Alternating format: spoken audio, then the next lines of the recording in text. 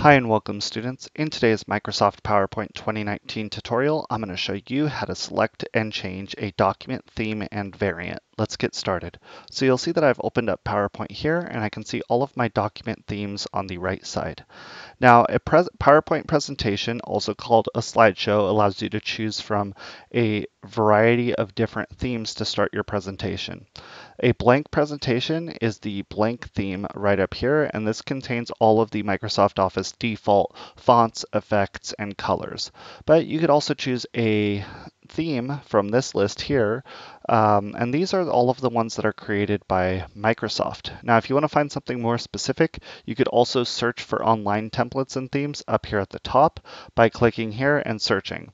They also give some suggested searches here, and you can see presentations, themes, and some of the other words that they use for suggested searches.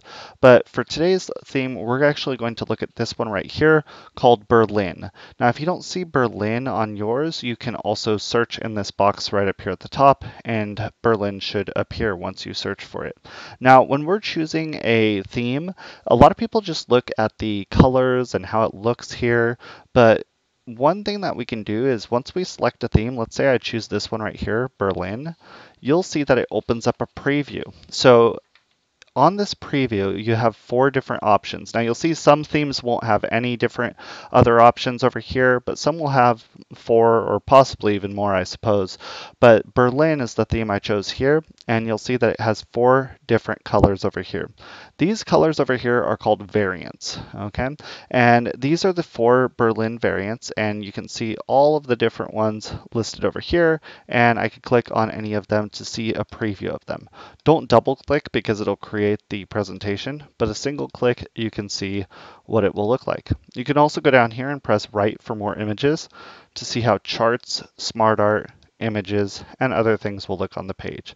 And you can see as we move through these, you can look at each of these to see how the variant will make everything appear. You could also press the next button to the right to go to the next theme, and you can see how those will look too. And you can see the charts and smart art graphics also change along with the presentation colors. So I'm going to press back now to go back to the Berlin theme.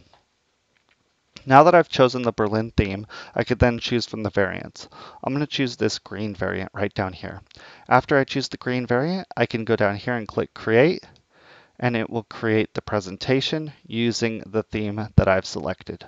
So that's just kind of a quick tutorial today, but that shows you how to select your theme and your variant for your presentations.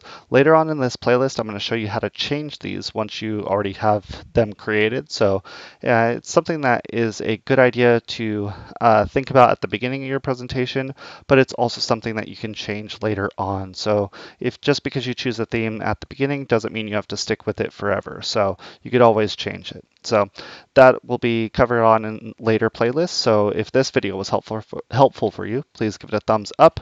Consider subscribing to the channel, and if you could, hit the thumbs up button. Already said that. Anyway, thanks for watching today's video. If you have any questions, put it in the comment section below, and I'll do my best to respond to you. Have a great day. Thanks for watching.